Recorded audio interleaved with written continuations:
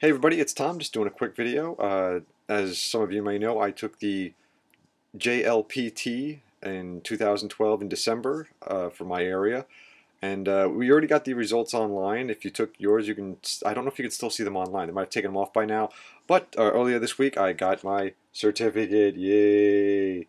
So I've got my N4 certificate. I don't want to show the whole thing, but you get this whole certificate.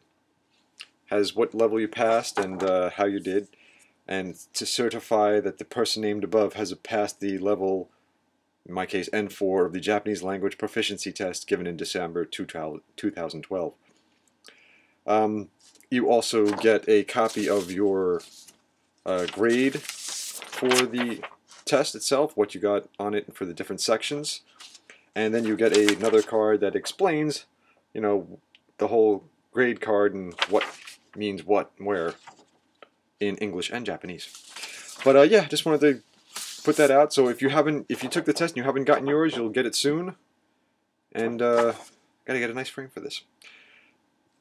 And then this year I'll try for the N3. I have 2 framed up certificates on my wall.